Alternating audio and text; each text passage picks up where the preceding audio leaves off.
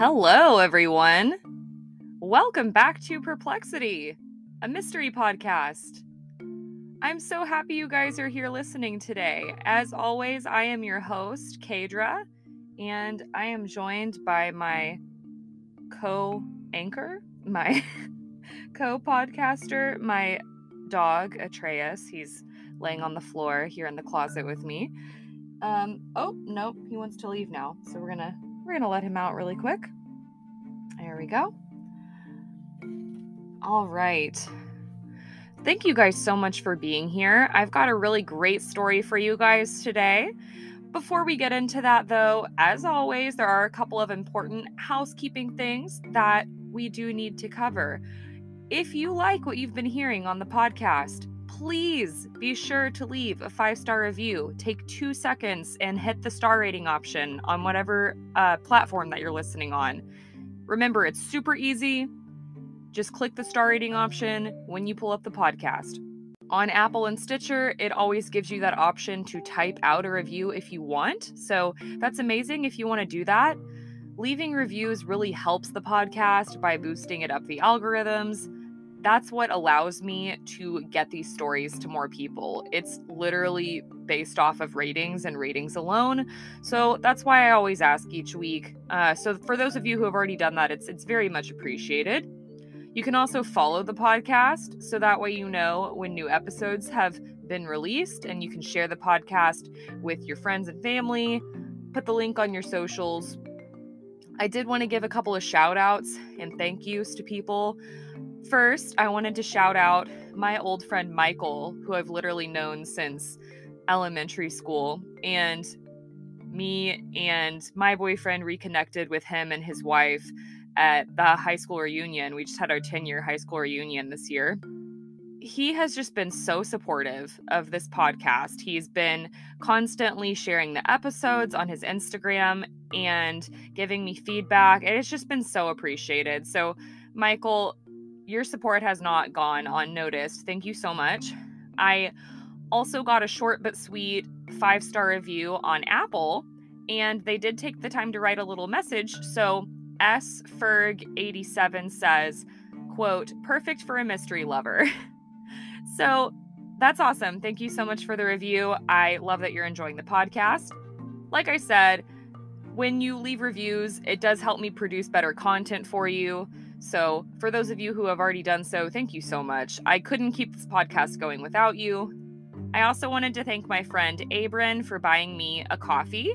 And Abe says, "Keep it up," with the jack-o'-lantern emoji. Thank you so much, Abrin. If you guys want to support and keep me caffeinated, check out my Buy Me a Coffee link in each episode description. It's also kind of a way to tip your server. Just say, hats off. I appreciate what you're doing. If you have topic requests for future episodes, or you want to share a crazy story with me that I would love to read on the podcast, email me at perplexitymysterypodcast@gmail.com. You can also follow me on Instagram for the latest updates, Perplexity Mystery Podcast. I also wanted to acknowledge some new Perplexity listeners in Italy and Austria. So hello, guys. Wow. Thank you so much for listening. There are 13 countries listening now. Thank you guys so much. If you missed last week's episode, you missed a wild one. I covered the mummy curse, where we talked about the life and mysterious death of King Tut and the alleged curse of the mummy for those who dare enter his resting place. So definitely go back and listen to that if you missed it. Also, exciting news, I now have a YouTube channel. So if you prefer a slightly more layered experience, you can subscribe to my YouTube channel. It's Perplexity Mystery Podcast. I am not video recording myself at the moment yet. With that being said, it is on my plans to start doing. So I'll keep you guys updated on that. But in the meantime, if you like that slightly more immersive experience with the closed captioning and whatnot, check it out on YouTube. So the MK Ultra episode is now on YouTube. I don't think I'm going to go back and upload the prior episodes. So I'd rather just do from here on out, if that makes sense. but I'll try to do that consistently. Okay, so sorry, I know that was a lot of announcements.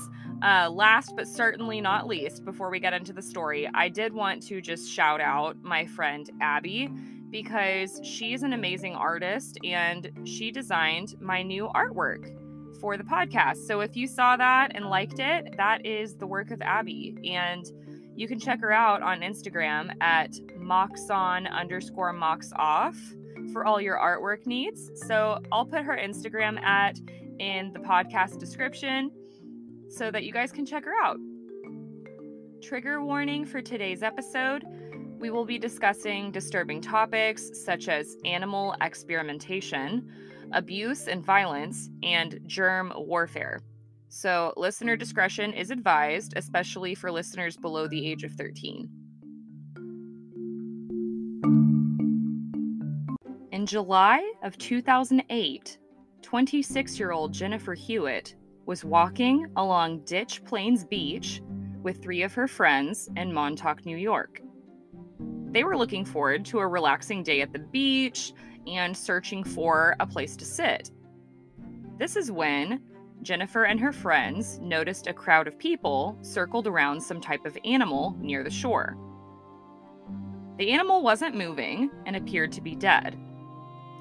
The specimen had drawn quite the crowd, so curious, Jennifer walked over, and there she saw what appeared to be a decomposing creature that had the body of a seal, the head of a bird, the jaws of a predator with sharp canine-like teeth, and the legs of a raccoon.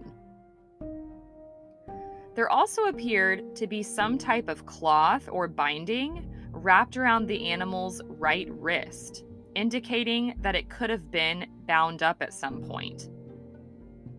It was certainly a mammal, but nothing like Jennifer, or anyone for that matter, had ever seen.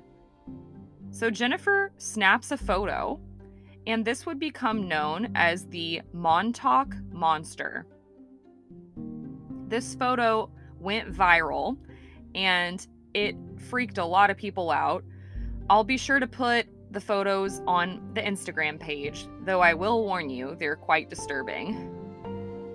So anytime that something like this happens, where an unidentified creature washes to shore that was clearly alive, it has become known as a globster.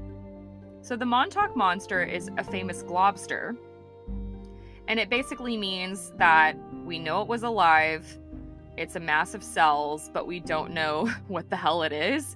So it's like a blob or a glob or a monster. So hence the name Globster. And globsters have been washing up on shores around the world for centuries. If you don't believe me, do a quick Google search, though you'll wish you hadn't. The photos are very upsetting.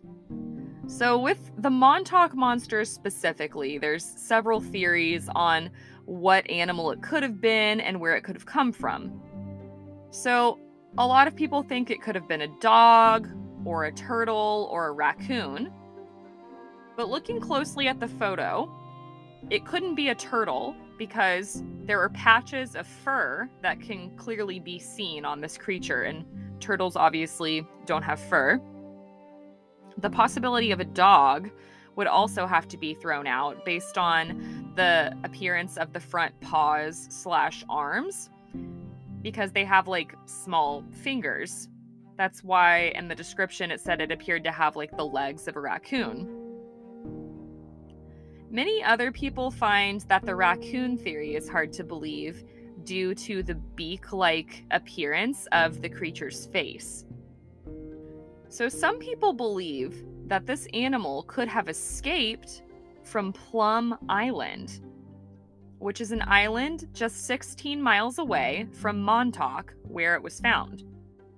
According to a New York Times article by Corey Kilgannon, quote, "There have been comparisons to the H.G. Wells novel, The Island of Dr. Moreau, a nod from Hannibal Lecter in The Silence of the Lambs, and a murder mystery called Plum Island by Nelson DeMille in 1997, end quote.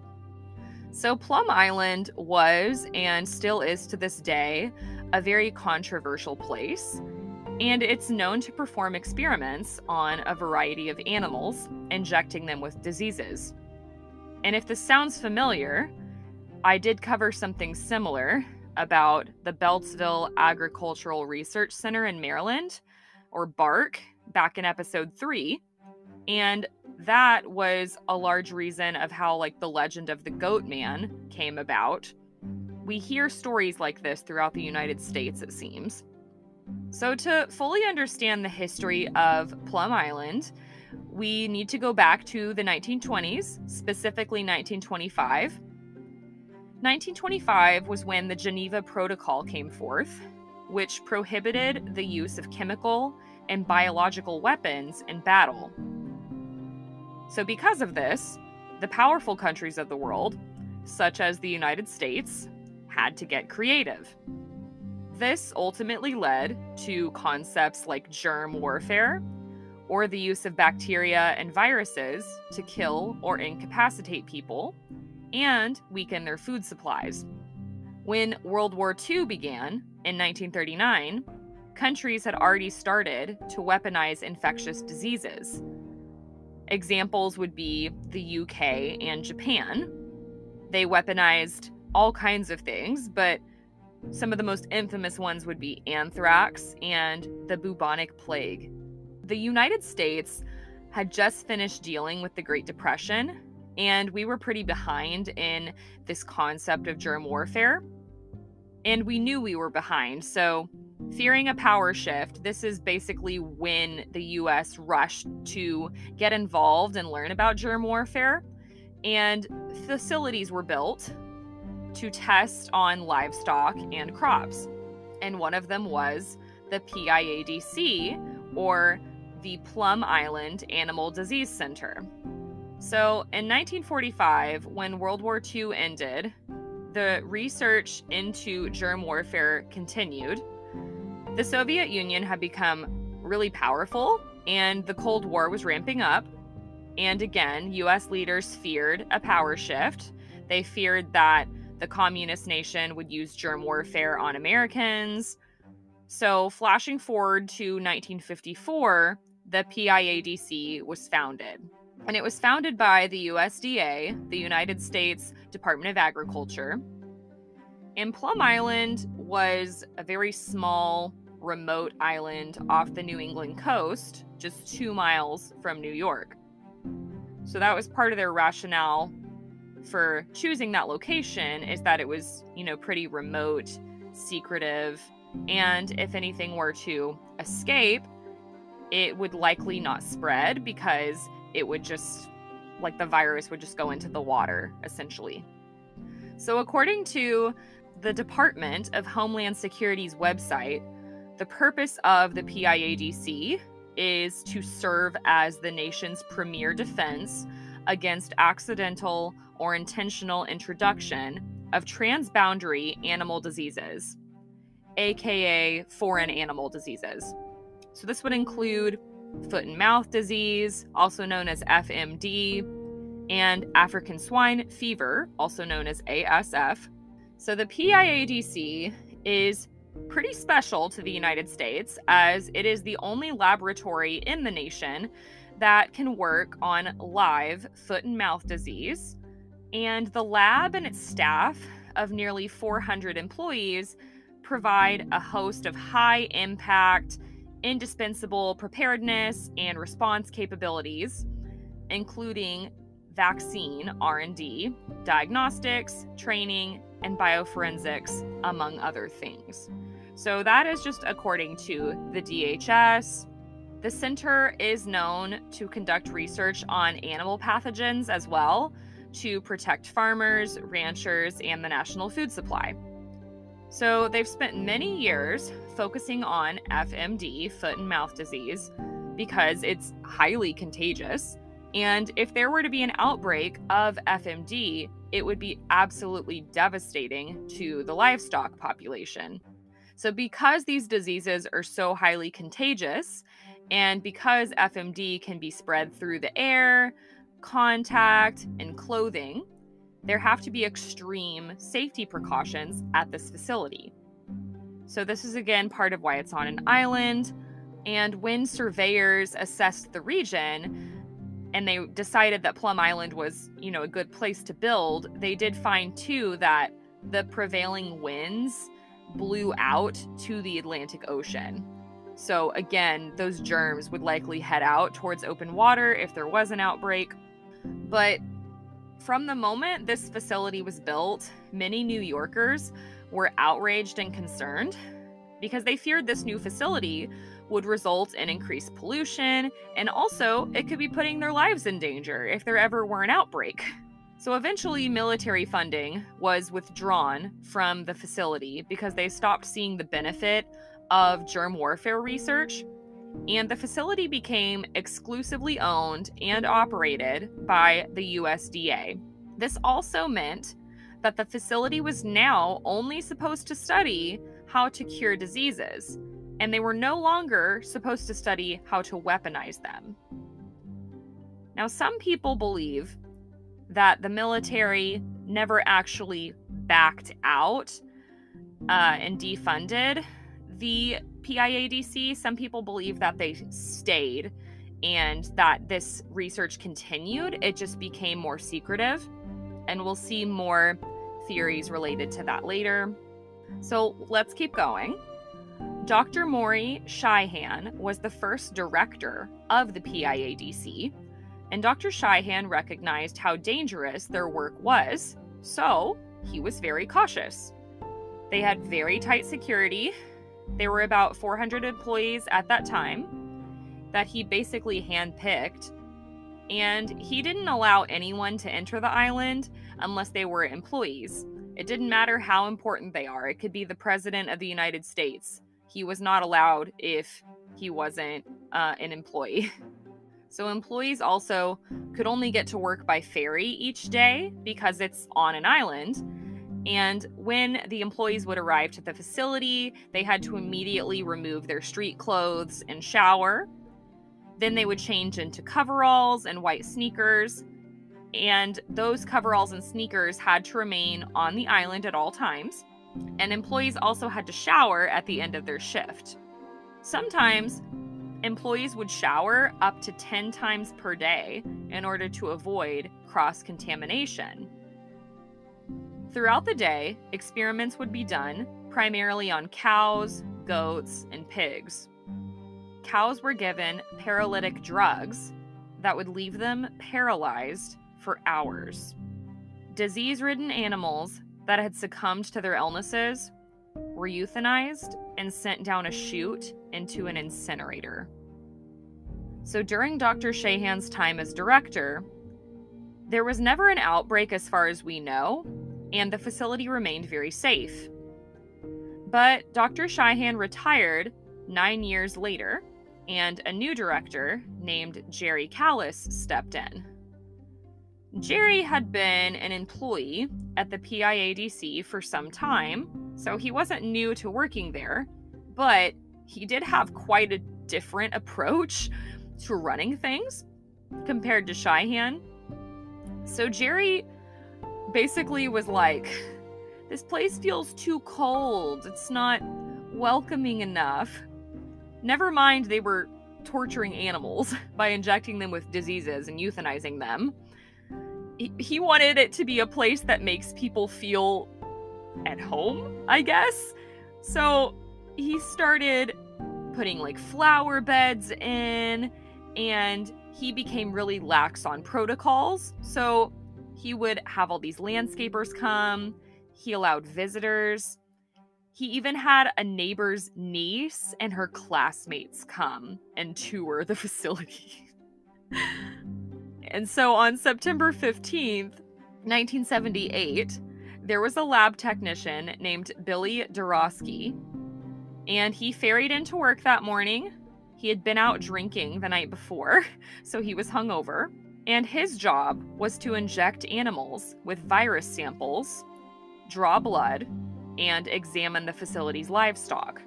That particular day, the PIADC was hosting a seminar on the bovine herpes mammalitis virus.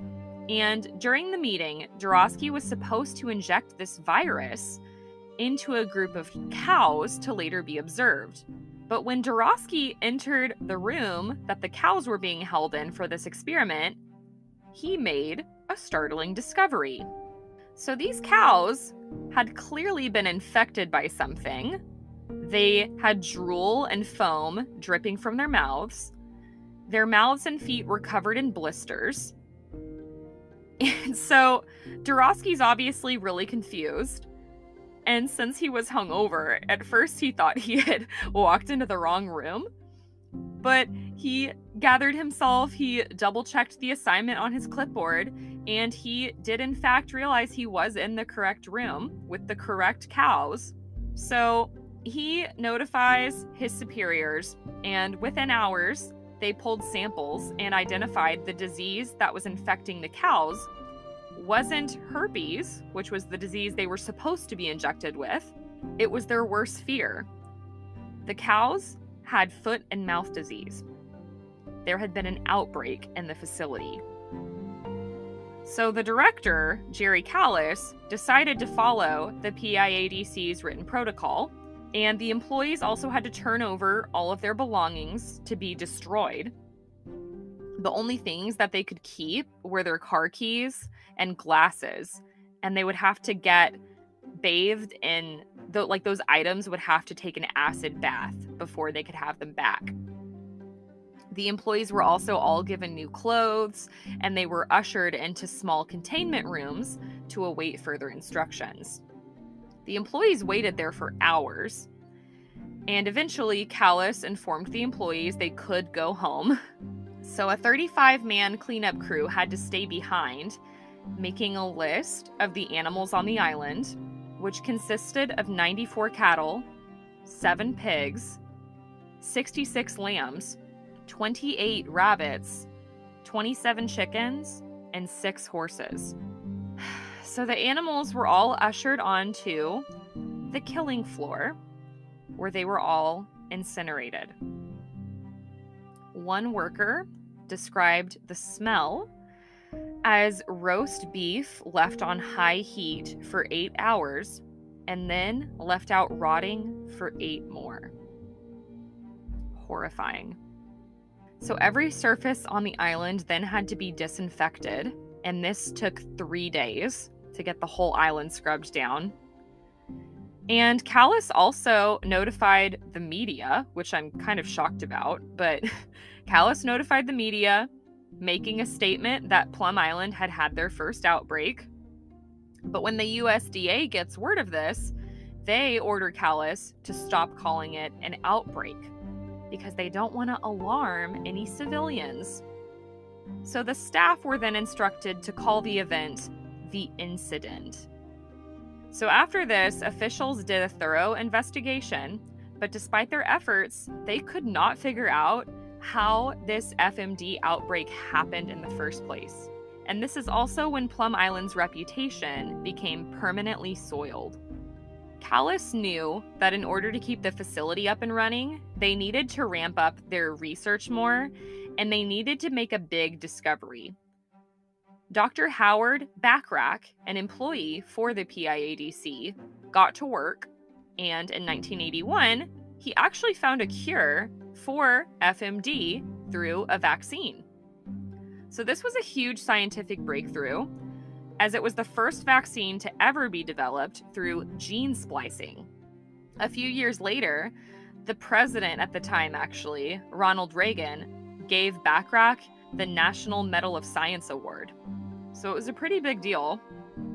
But this wasn't enough to buy in the general public, and the general consensus of the scientific community as well continued to be negative in regards to the Plum Island. In fact, the National Academy of Sciences released a scathing review about the PIADC. They said Backrack's discovery was just an anomaly, and that the facility had made minimal contributions to the scientific community, much too minimal to justify the extremely high costs to run this place. And they even recommended that the facility be shut down for good. Just 1 year later, after this report, the PIADC's funding was cut by 5%. A few days later, the USDA forced Jerry Callis to retire, and he had been the director for 25 years. So then when this happens, a new director is brought in, a dude named Roger Breeze, and this was in 1987. And Roger Breeze was cutting corners and cutting costs almost immediately. He didn't see the benefit of having overstocked supplies and didn't see the point in having landscaping, so those things immediately stopped. A lot of people also got laid off, and even worse, repairs were often not done at the facility unless they were deemed absolutely necessary. So, in 1991, the Burns and Rowe Services Corporation purchased a contract with Plum Island. So while the facility was still technically part of the government, a private business had now become involved, which is very controversial because the government's job is to serve the people, whereas a private corporation can pretty much do whatever they want. So after this change, Plum Island seemed to have a major shift, and it became more focused on making profit. Hundreds of employees were laid off at this point, and the employees' numbers decreased from 400 to somewhere around 100. Around midnight on August 18th, 1991, 44-year-old Philip Pagari rode the ferry to Plum Island for his shift on the maintenance crew. His job was to ensure that the building had proper airflow and that the negative pressure system was functioning properly. He also did regular maintenance work on the freezers throughout the facility. At Plum Island, dozens of dangerous diseases were kept in vials and freezers. In order for the diseases to remain dormant and not latch onto a host, it was absolutely paramount that the freezers be kept at a specific temperature, minus 158 degrees Fahrenheit. So when Pagari rides in for his shift, it's a dark, stormy night, and the weather report warned that a hurricane was coming. This would later become known as Hurricane Bob. 100-mile-per-hour winds resulted in a power outage, and the facility went dark. So normally, the facility had backup power with an underground cable. But this cable was damaged 3 months earlier, and genius new director Roger Breeze decided it wasn't worth paying for the repair. And so when they had the facility running on power, it was running on emergency power for the last 3 months. So when this hurricane shoots the power off, it's off, and there's no fixing that. No backup generator, nothing. So the animals' waste on Plum Island was normally drained into this 2-tank system, and so when the power goes out, the tank won't open because it runs on electricity. So as a result, the emergency valve to this tank opened, and animal waste spewed out all over the floor of the facility. And as if that wasn't bad enough, keep in mind, these animals are disease-ridden. Then, an alarm starts blaring, warning that the freezers were no longer at their required temperature. So this would result in all the diseases inside the freezers becoming active, attaching to air particles and searching for hosts. When Pagari ran to the freezers, he saw the specimens dripping onto the floor. So Pagari and his other coworkers did the only thing that they could think to do, They grabbed mops and they attempted to push the waste and the specimen liquid into wastewater drains. Eventually, the hurricane blew past and the employees went home. A month later, the maintenance crew, including Pagari, received letters from the USDA thanking them for their hard work. But then the same day, they were informed they were being laid off. So not long after this, Pagari came down with a mysterious illness. And none of the doctors that he would see could figure out what was happening to him. They would run all these tests and they were inconclusive, basically. So Pagari reached out to Plum Island for help, asking if they could test his blood and basically see if he had gotten the disease from the facility and if they could identify the disease. The facility never got back to him.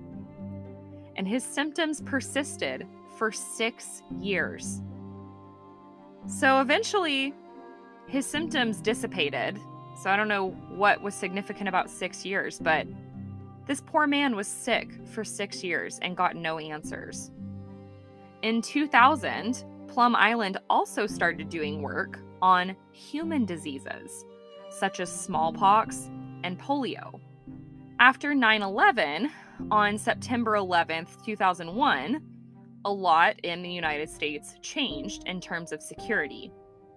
So there were a lot of concerns about our nation's security, including at places like Plum Island. There were fears that someone might try to steal certain pathogens from the facility to conduct bioterrorist activities.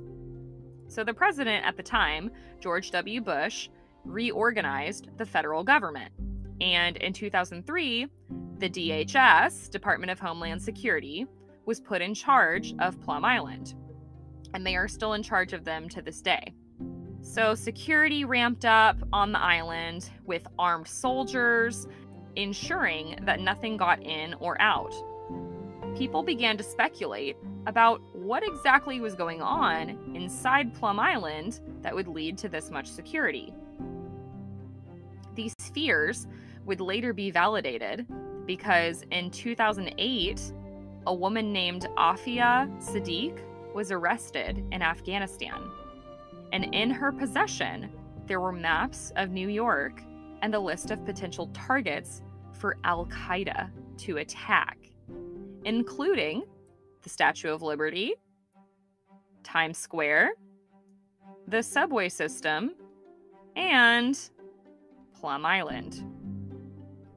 So I think now is a good time to get into some conspiracy theories. So going back to the Cold War again and the Soviet Union, one conspiracy theory is that Nazi scientist Erich Traub was employed at Plum Island. Which, for those of you who listened to episode 14 about Project MKUltra, we know that this is plausible.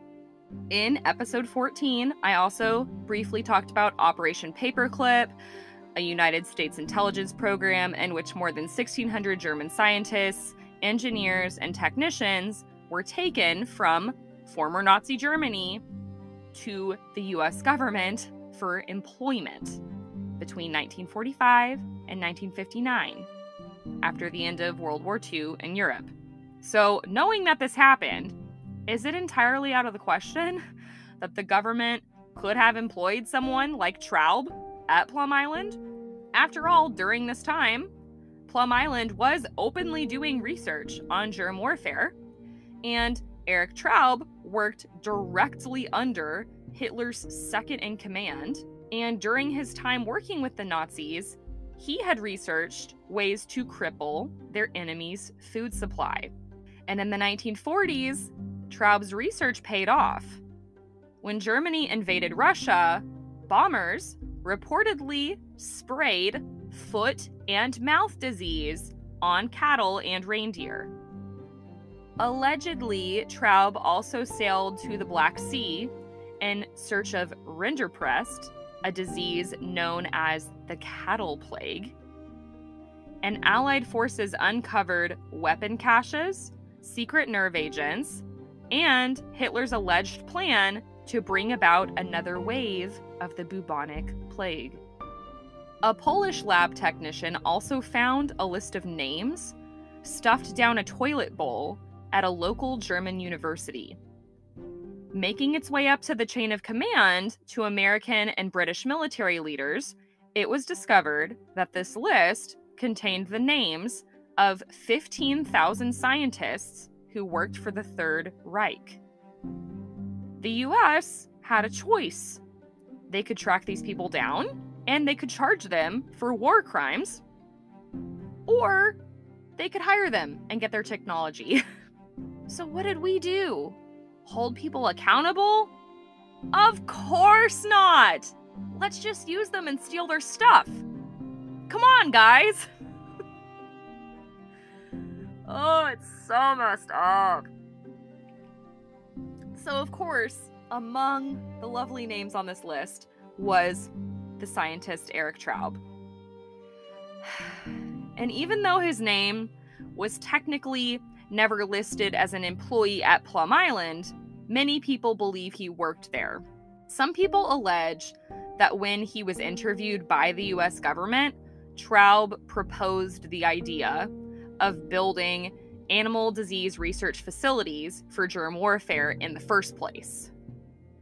We also know that Traub was offered a job at Plum Island in 1952 by Dr. Shahan, but he allegedly turned the position down, returning to Germany a year later. But then, later, Traub was seen visiting Plum Island many times while Dr. Shahan was still director, the very first guy. He was seen at Plum Island's opening ceremony in 1956, and he visited the facility several more times. And remember, Dr. Shahan had very strict protocols. Only employees were allowed on the island. So why would he be allowed on the island if he wasn't employed there, you know? A USDA memorandum was also discovered from 1958 titled Justification for Employment of Eric Traub. It was also common at this time for the PIADC to change names of employees on payroll in order to protect their identities. So some people think this was also an attempt to hide identities of military personnel being on payroll, since the military was supposed to have backed out of Plum Island by then. While there's technically no definitive proof that Traub was employed at Plum Island, I think it's certainly plausible, considering what we know has happened historically. And there's also a lot of circumstantial evidence, and then, of course, the memorandum for his employment. So that's the first major conspiracy theory. The second major conspiracy theory about Plum Island is that this is where Lyme disease was invented, and that it was unleashed on citizens in the nearby town of Lyme, Connecticut. So that is how Lyme disease got its name. A citizen of Lyme, Connecticut, named Polly Marie, became very concerned when her 12-year-old son had been bitten by a tick and became very ill, with large red circles on his arms and legs. Shortly after, Polly's family came down with the same symptoms. This was also happening to Polly's neighbors and dozens of others in the same area. The symptoms persisted for weeks. Another woman from Lyme named Judith Minch also came down with the mysterious illness. So Polly and Judith phoned the Connecticut Department of Health describing their symptoms, and they also called Yale University. Yale doctors provided a temporary diagnosis, rheumatoid arthritis, but the majority of the people they examined were children, and this diagnosis would be very uncommon in children. So the doctors continued to search for a more appropriate diagnosis, and eventually, they discovered all of the patients had been bitten by a deer tick. An official from New York's Department of Health did further research after hearing about the mysterious illness and eventually discovered the illness had been spread by deer ticks in the area. The illness eventually became known as Lyme disease, Lyme, in 1975. Some people believe that because Lyme is just 11 miles from Plum Island, the disease could have been carried from the island to Connecticut. If even just one tick had reached Connecticut from Plum Island, it could have caused an outbreak. Plum Island director Jerry Callis had also admitted before that Plum Island studied ticks. Not only this, but they had a huge problem at the island where deer were often known to swim in the area. So it's plausible that a deer could have swam back and forth without being caught, especially since they only had a skeleton crew overnight. Author Christopher Carroll, who did a lot of research on the PIADC, also claimed to have stumbled upon internal government documents detailing unsafe work conditions on Plum Island, including large holes in some of the laboratory's roofs for increased airflow. This meant insects could get in and out. And this leads into our third conspiracy theory that Plum Island scientists created the Montauk Monster, and perhaps it escaped. So after Jennifer Hewitt and other New York locals had stumbled upon this creature on Ditch Plains Beach, less than 20 miles from Plum Island, it mysteriously disappeared. Some articles claimed an unidentified man took the body away. We learned earlier that the lab incinerated euthanized animals. So theorists have wondered if the Montauk Monster was one of the animals marked for the incinerator, explaining the binding on its arms. Knowing that there were safety conditions on the island, like holes in the roofs, it's possible the creature could have escaped and died, eventually drifting to shore. Some people speculate that the Montauk Monster wasn't real at all. It was a fake placed on the beach as part of an advertising campaign. Or perhaps it was a majorly decomposed and disfigured body of another common animal, such as a dog or a raccoon. 1 year after the incident, an unnamed source allegedly came forward, claiming he created the Montauk Monster. He said he and his friends were partying on the beach nearby, and they found a dead raccoon. They said they picked up the creature and placed it on an inflatable rubber duck. Then, they set the duck and the raccoon on fire, giving it a, quote, Viking funeral, and pushed it out to sea. And if that's not lad behavior, I don't know what is. It's so douchey. So the Montauk Monster was found 2 weeks later after this event on Ditch Plains Beach, and this could explain why the remains of the creature seemed unrecognizable because it had been burned. But it is important to note, this is not the only time that something strange was found near this area. 2 years later, on January 14th, 2010, a security guard of Plum Island discovered a human body on their facility's shoreline. The person was 6 feet tall, with a large build, estimated to be between the ages of 60 and 70 years old, African American, and had strangely, inhumanly long fingers. Some people wonder if the security guard stumbled upon another Plum Island experiment gone wrong. The corpse still appears to be unidentified at this time as well, so pretty creepy. While the PIADC's headquarters at Plum Island are scheduled to be shut down this year in 2023, They will not be stopping their research. They're simply relocating to Kansas. I guess they weren't worried about diseases potentially spreading inland anymore.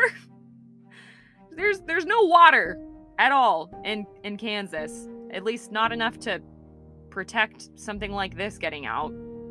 There have been rumors of what Plum Island will be turned into: a nature sanctuary, a park, or maybe even a Trump golf resort. Goody. According to a New York Times article by Corey Colgannon, Plum Island is, quote, located 100 miles east of New York City with sweeping water views. The island has already drawn unsurprising interest from local real estate agents and developers, including, yes, Donald J. Trump, end quote.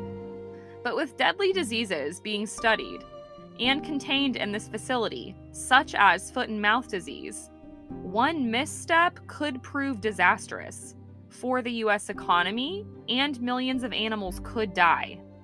According to the Department of Homeland Security, in 2001, the United Kingdom had an outbreak of foot and mouth disease that resulted in an economic loss of approximately $8 billion, with a B, dollars, and the slaughter of more than 6.2 million animals. FMD is a disease of economic importance because to freely export agricultural products and conduct foreign trade, countries must be considered free of FMD. An FMD outbreak in the US would be absolutely devastating, with a cost estimated at $20 to $60 billion. According to the DHS, the PIADC is the only federal lab permitted to work with live FMD, and more than $25 billion in U.S. economic losses have been avoided by prevention of African swine fever outbreaks. So it sounds like they're obviously doing good work, but when you have anybody dealing with diseases, especially at this capacity, it's so paramount to follow precautions, you know?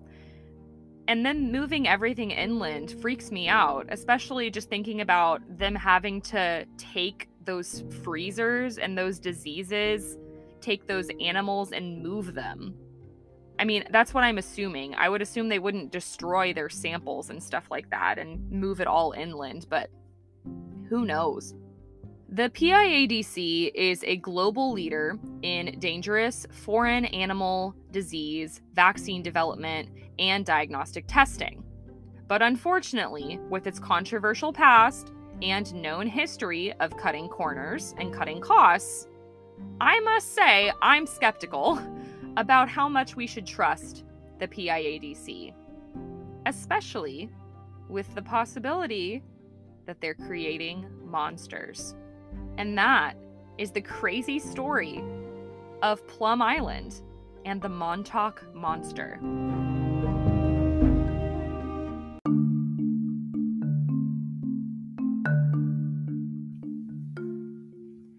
Thank you guys so much for listening to this episode. Be sure to check out the show notes for sources that I used and for ways to support the podcast. Remember, if you've been enjoying the podcast, leave a 5-star review, follow the podcast, share it with your friends and family. You can always send topic requests to me or tell me a crazy story of your own. I love to hear from you guys. You can DM me on Instagram at Perplexity Mystery Podcast, or you can send me an email, perplexitymysterypodcast@gmail.com. I would love to hear from you guys. Thank you guys so much for listening. I can't wait to talk to you guys next week. And be sure to tune in next week. It's going to be a real good one. I will be bringing on my very first guest. Bye, guys.